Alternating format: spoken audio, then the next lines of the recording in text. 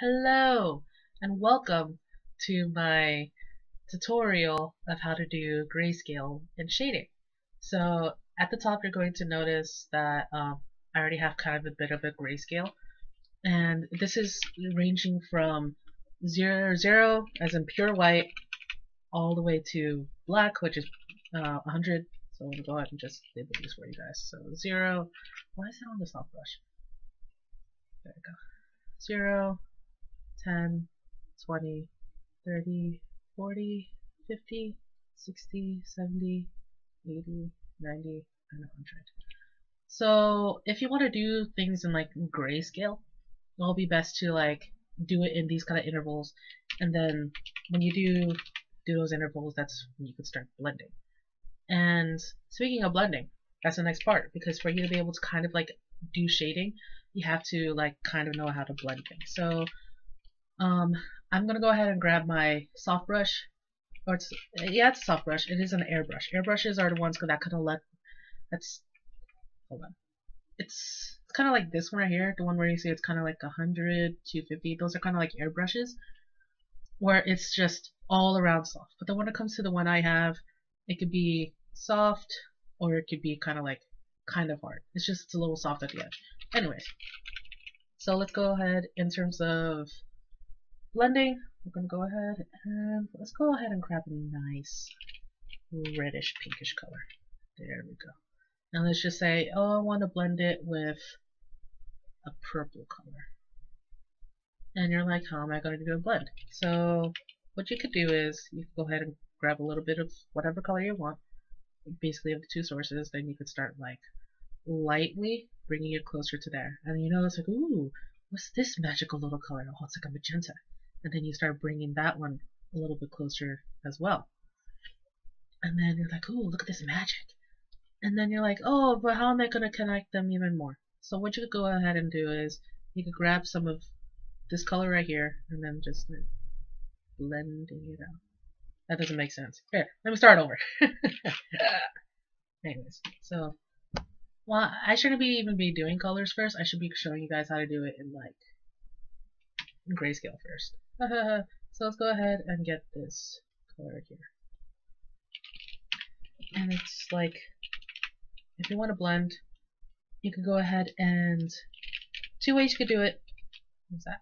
Two ways you could do it is lightly bring the color out, and then the way I have it, because as you noticed, it already has like a little bit of gradient on it. I have it where on Photoshop I had transfer, and then the transfer basically makes it so then it has that gradient. So depending on the amount of pressure you have on it, it could be dark or it could be light. And also the one I have, it sets like the size of it as well. So in a way it's kind of like a pencil, but a weird pencil. So that's one way for you to be able to start out, because I think this one is better because you get an idea of like a block out of what you want to do. Or you could do it like a little bit harder by grabbing like that color in between, and then you could just like go ahead and start blending that out. But I'm going to go ahead and grab this color, bring it out, and if you notice, I'm using the brush on a big size. And it's better when it comes to blending to use a big size, because if you do a little, it's going to become streaky. Here, I'll show you. So here's a little. I'm going to go ahead and grab this color in the middle and just like start blending it out. And I'm going to be doing kind of the same thing I did to be able to bring this color outward. And what I'm doing, you could either just go to the eyedrop tool to be able to get the color that you want, or hold Alt if you're using Photoshop like me. And holding Alt does the little eyedrop thing. And then just start to blend it out, grab the colors in between. And if you notice, it's already kind of getting streaky, and you don't want it to be streaky. You want to be able to get it where it's a smooth gradient. So let's go ahead and undo all that. Oops, got rid of that. Let me do a different layer. And let's go ahead and shut up, Photoshop, you're not funny. Okay, I get it. Photoshop and me, we have a good relationship, right? No, I'm kidding. So you could go ahead and just grab this color in between, and then just kind of work it in there, or work there for a little bit, so then you can see like, oh, it gets lighter here, but it gets darker here. So what you could do is the way that this light one here, it's kind of getting too much into the dark area more than I like, so I'm going to go ahead and grab this dark and then make it, I don't know, let's just have it where I bring it smaller, and then I just kind of gently go over it. And you notice it still has a bit of that gradient there, but then also it's slowly starting to get there. So basically when it comes to blending, and also by the way, this is all how I do things. You don't have to do it, I'm just showing you how I do it. And if you find another way, awesome for you. It really is awesome that you find a different way, especially if it's easier for you. It's just this is kind of the way how I do it. And in a way, I'm still kind of like perfecting my blending. And so what I'm going to do is I'm just going to grab these in between colors, occasionally going to the one where it's like technically at that line there, and slowly work my way up. And gently too. And then pretty soon it's going to be becoming part of the background.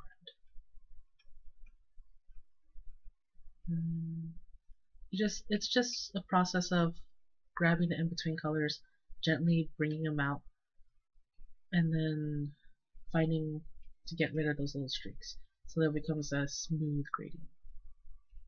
And sure, you can go ahead and use the gradient tool, but I don't like that. And also, I like this one because even if it does show a little bit of streak, it shows that like I know how to blend. Or I mean, it's okay to show a little bit of streak, especially if it's for the purpose of the drawing. Because when it comes to your art, everything you do is for the sake of the drawing, and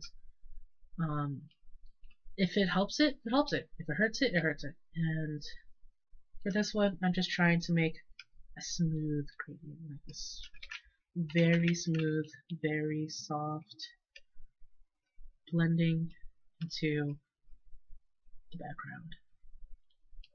And right here, it's getting a little crowded. So go ahead and move this out. Grab that color, bring it out again. Oops. Photoshop, please work with me. We still have a lot to do. And generally, this is kind of how you blend. You could use a hard brush as well if you wanted to do this. Like another brush I use is called, under here I have it Blendy Boomy for Buffington. Buffington is the name of my instructor, the one that helps me get a passion for environment and light. And if you're like, oh, how do you do a gradient, or how do you do a soft blending with that? And it's like, oh, it's so hard, how you do it? It's like, you can still do it. All you have to do is just go up here and bring down the opacity so it becomes a bit softer, and then bring the flow down. One that I like to work on is the opacity as 85 and then the flow as like 55. And then you also notice this one right here applies, always uses pressure size or whatever, but then that helps it where it isn't just a solid thing, it also gets lighter and lighter. And right now you're wondering, oh, how come it's not getting lighter and lighter? Most likely, transfer's not on, so I'm going to turn that little biznatch on. And then, see, look at that, already softer. So I'm going to start off hard, and then slowly bring it up and slowly taking the pressure off my pen. And then this one, you still go in there, go in between the colors, slowly bring it out. And occasionally I did stream myself doing some digital painting, some of you guys were there and saw it, and I use this brush quite a bit when it comes to blocking in. And it's just, yeah, truth be told, when it comes to blending, it's kind of therapeutic for me because it's like relaxing, and it just helps me be able to be like, yeah, it's just gonna go in there slowly taking out the streaks. It's somewhat satisfying for me. And even though these gradients are not like gorgeous, they're not the best. They're not. I mean, this one still has a whole bunch of streaks. And you could keep spending a lot of time into making these guys like smooth. Let's go ahead and make this guy smooth. I think a good idea one.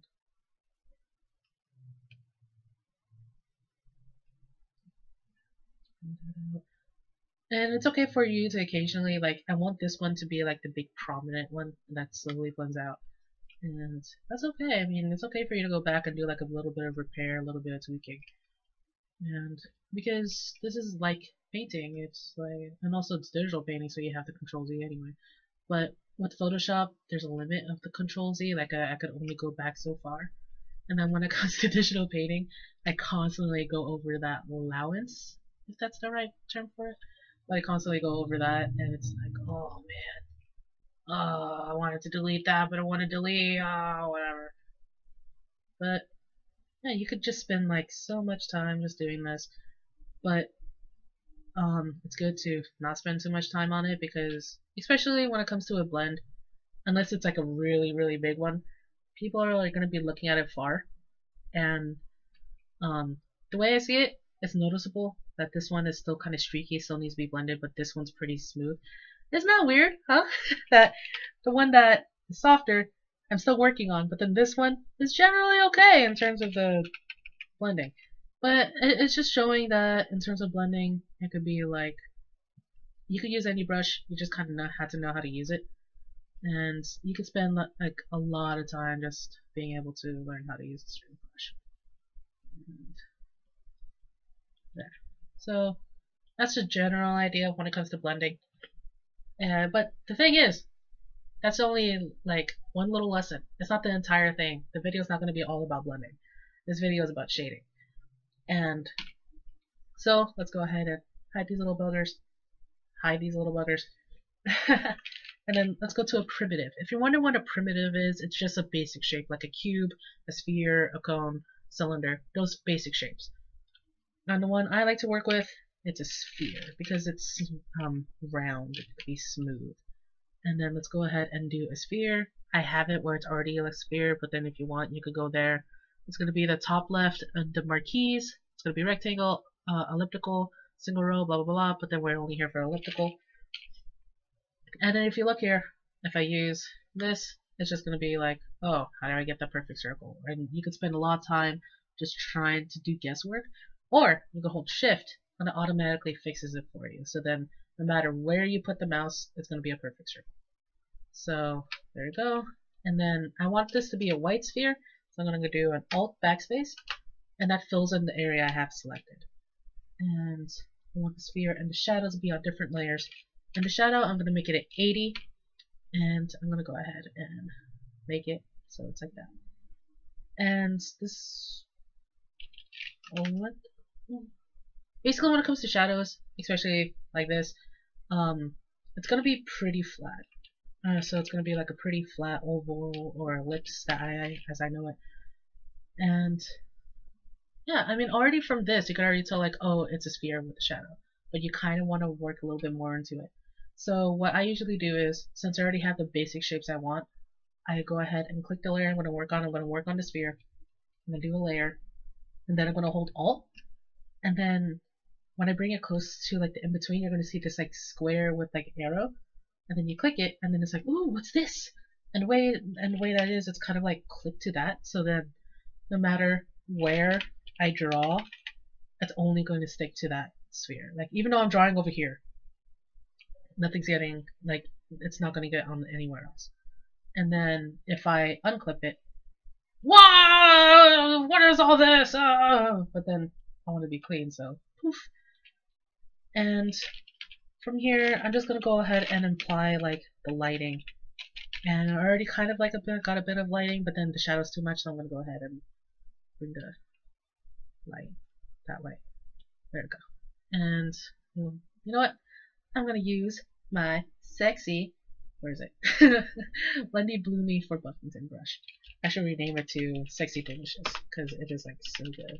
This brush is so good. It's like, so I'm going to go ahead and make it my magical 8555 with the little circle thing. And the transfer is going to be on. I should probably set it like that. I'm too lazy.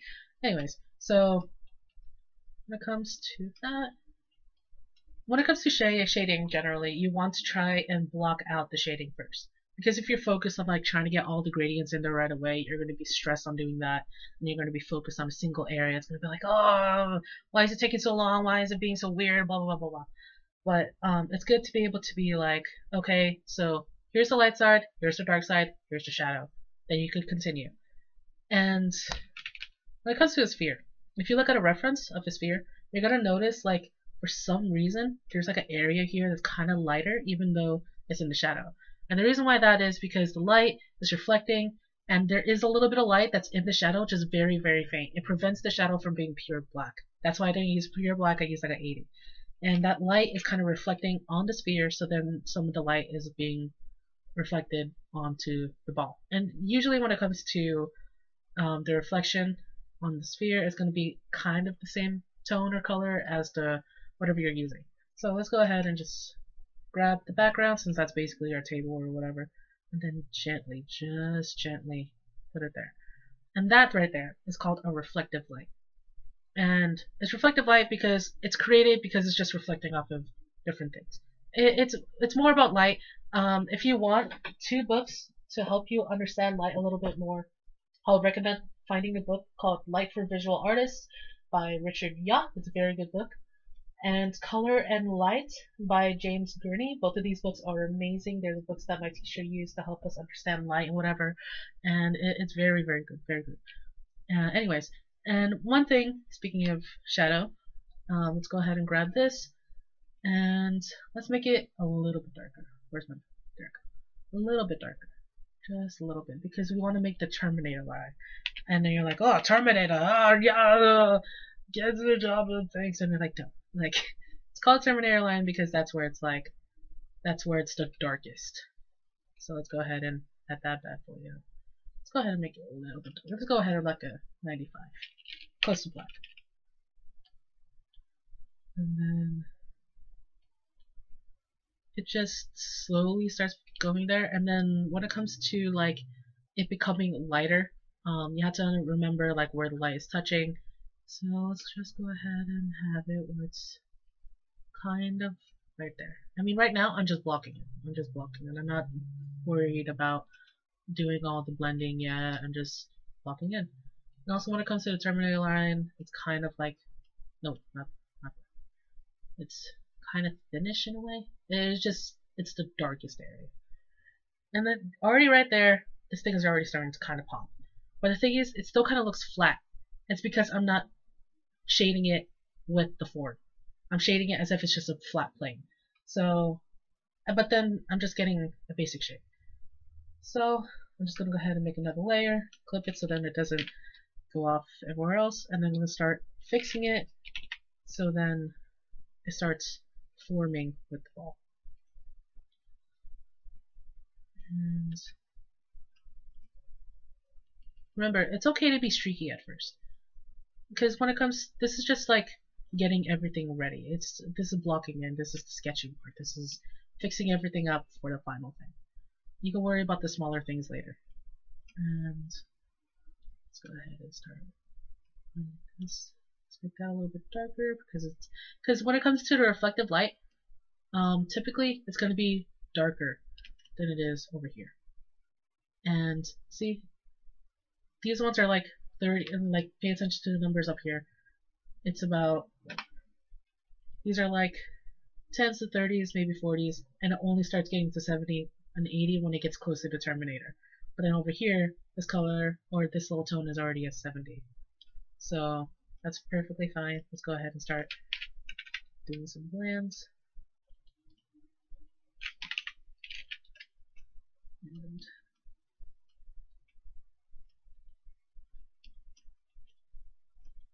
just, sorry I'm going quiet, it's just, it kind of does take a little bit of concentrating, even though I did say it's kind of relaxing, it does take a little bit of concentrating. It's like, gotta get rid of all these streaks.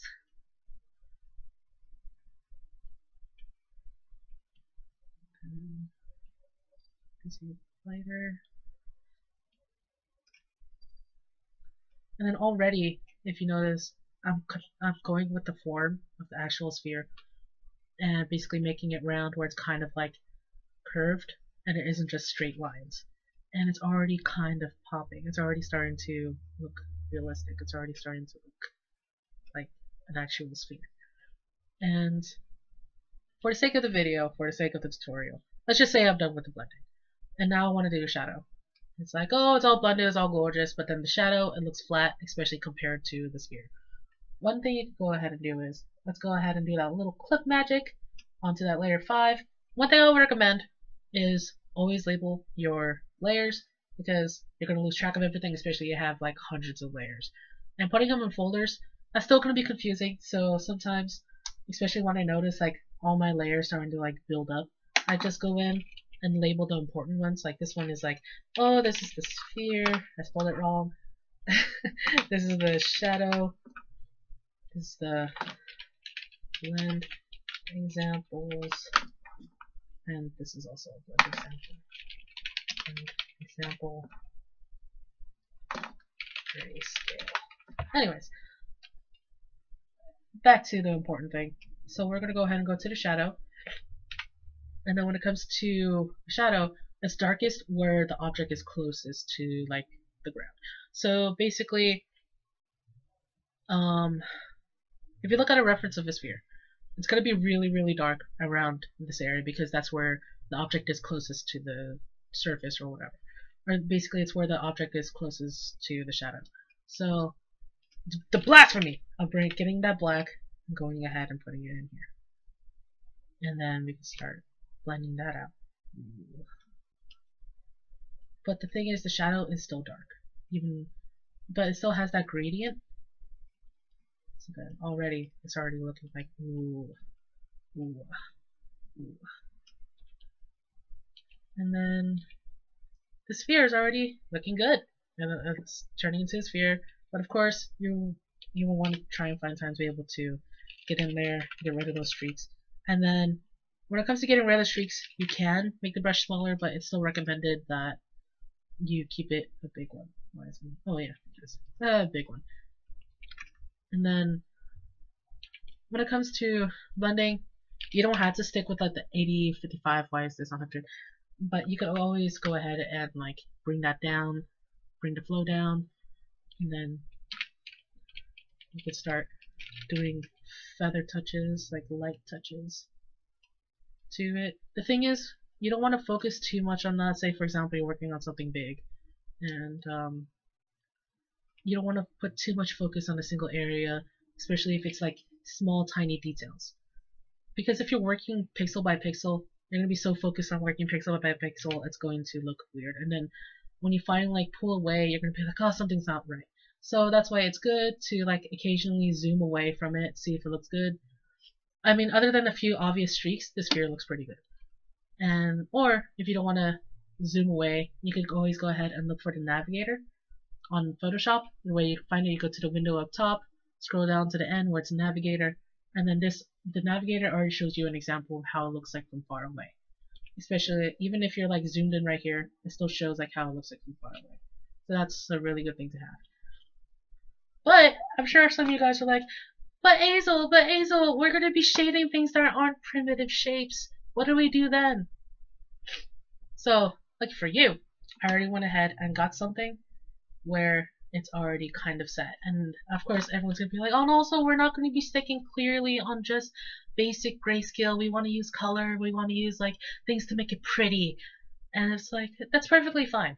And I went ahead and got that ready for you. I went ahead and got this drawing I did a really long while back. And you could find the line for this on my DeviantArt. It's called Victorian Girl.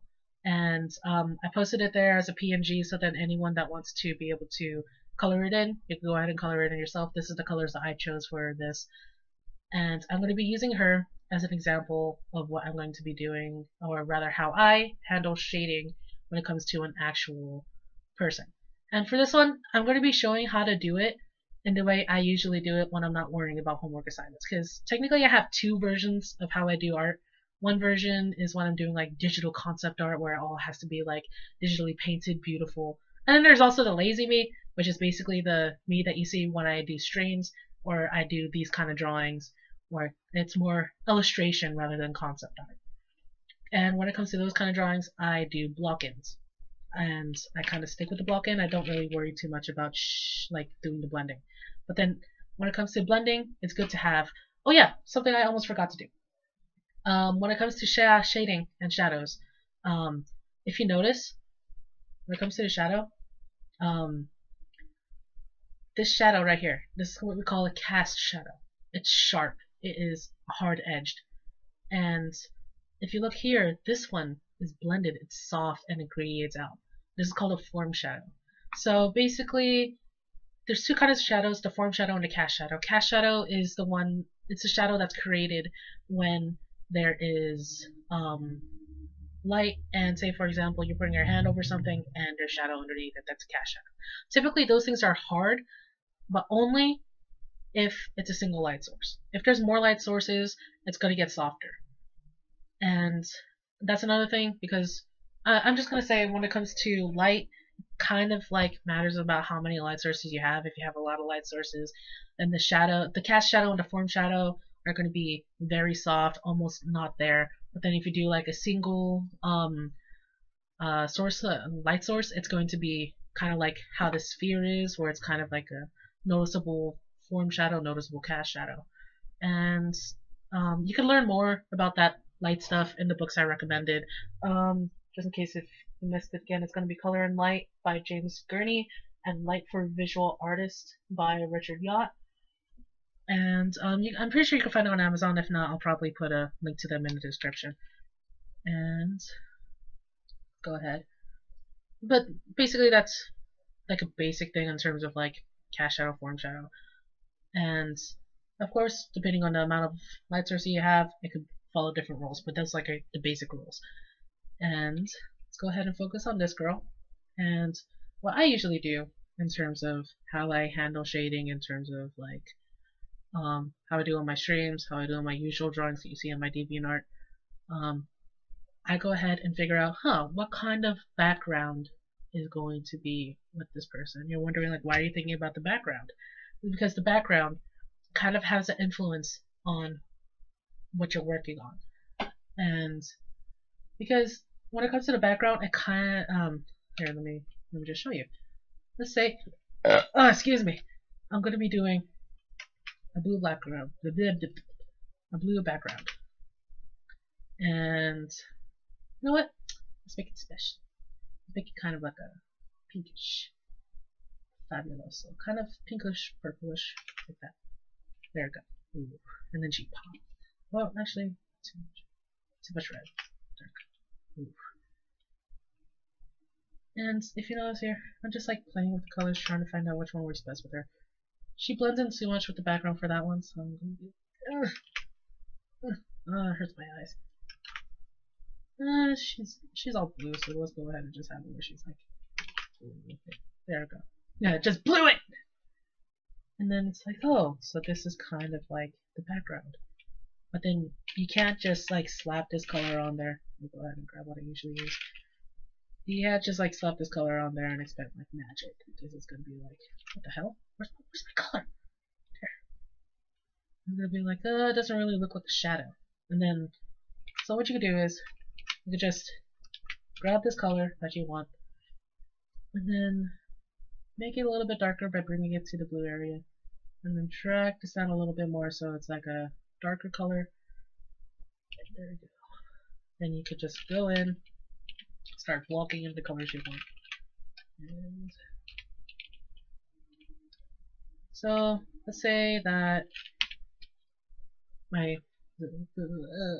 light source is right there. That's my light source. Let's go ahead and start shading. And this area.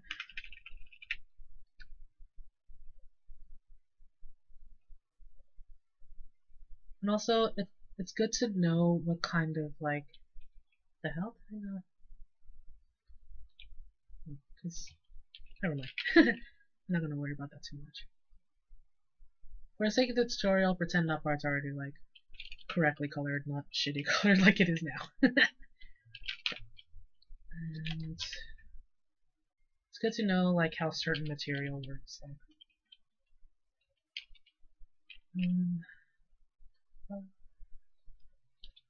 See, I just caught myself. I'm working on little bits. You shouldn't be doing that. You should just go ahead, make a big brush, have fun. So I'm going to distinguish the sides that I want black. If you notice, not black, or shaded. Photoshop's a little running behind. It hates me like that, so don't worry. But generally, already from just doing this alone, I already kind of know what I want. And then That's when I start to like slowly go in and fix it. Start shading the areas I want shaded, and then you could just erase it later because it's on a different layer anyway. So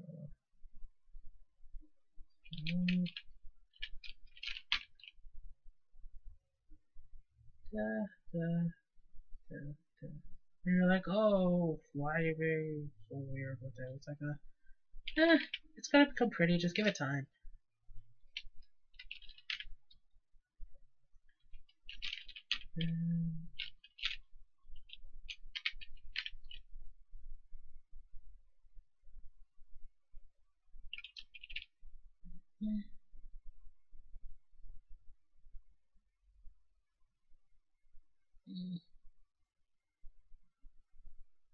Alright.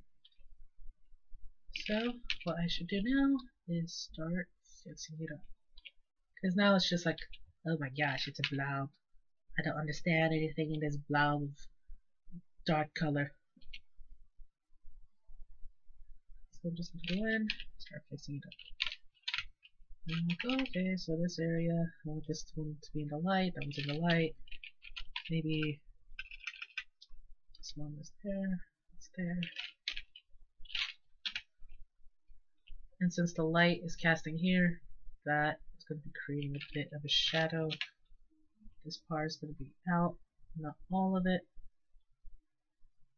So that part's still. And then the way I'm doing this, I'm pretending it's only like a single light source. And because as mentioned, if you focus on just like multiple light sources, it's going to be a little bit harder for you to do.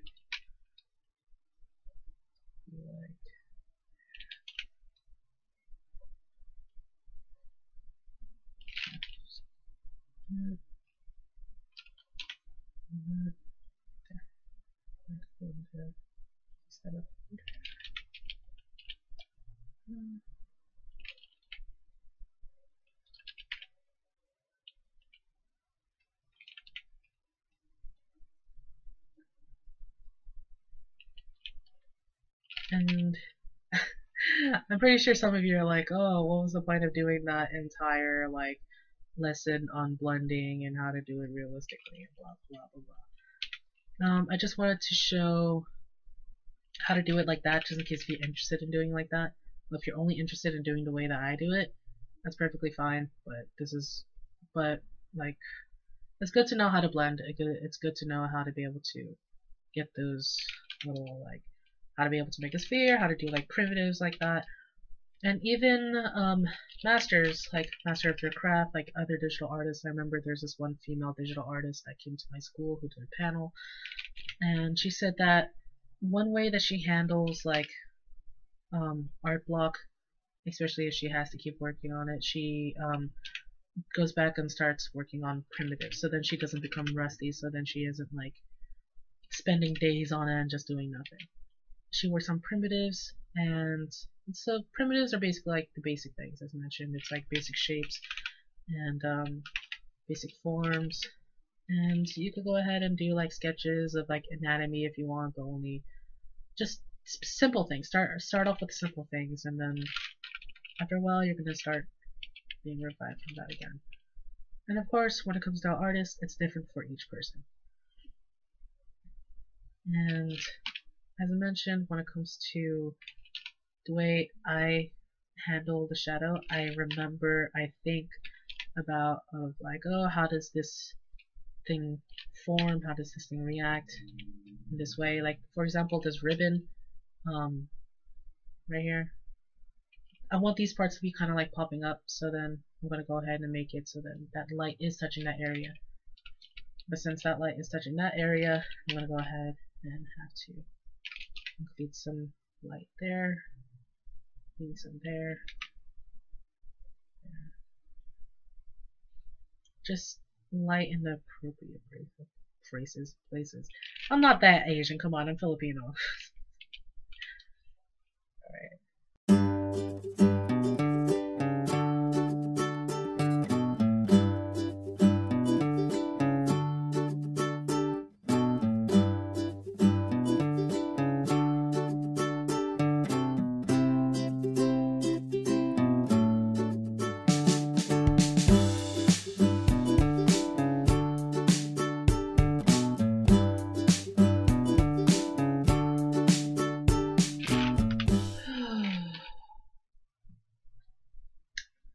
Well, that took a lot longer than I thought. But anyways, oh shit, I just noticed something. Okay, so if you noticed, I noticed while recording the video, one also editing, that I started talking and rambling while drawing the shading for her, maybe around here, and then I just resolved to just start fast forwarding because I realized, like, oh my god, this video is already getting long enough as it is, and I gotta make sure that these people don't get bored, so I just went ahead and fast forwarded. And so as you can tell here, I already finished the shading, and what I usually like to do is, when it comes to the shading, I don't like to keep it this color because it's gonna be like, oh, but what about all the work I did in coloring all this other stuff? Don't worry, don't worry. So you could go ahead and go to this little area. I don't know what it's called. It's the one that says normal dissolve, all these like other settings, and then I just like to like look for the one that I like the best. Like go through each one. So far, multiply looks pretty good. Color burn, I do not like it. Let's see. Multiply. So far, multiply is the one. Yep. Not any of these, because when it comes to lighten, screen, color dodge, all these other ones, it makes it lighter. Well, when it comes to darken, to darker color, these ones make it where whatever you're making is dark. And then these ones, it's just like, I don't know what these ones are, but yeah, that one's a little bit too blue abadi abadi for me. And that's saying something because it's like, I love the color blue. I have one here. And so far, it's multiply that's taking my heart. Let's check out. Oh no, no, no, no, no, no, no, no, no, no, no, no.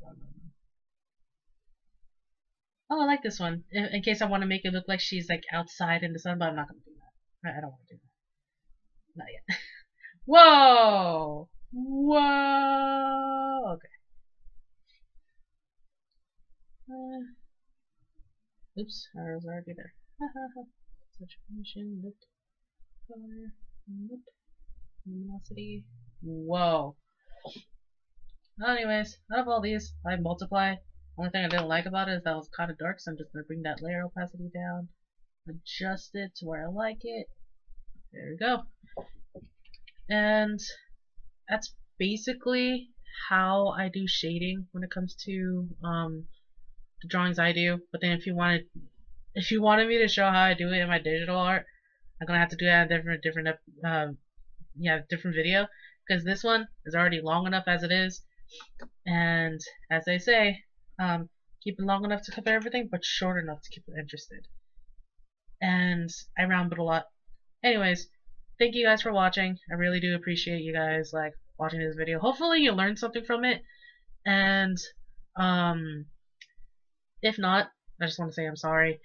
But if you did, I really am happy that you learned something from this video. And if you guys want to see a different kind of tutorial, just go ahead and leave it in the comments down below.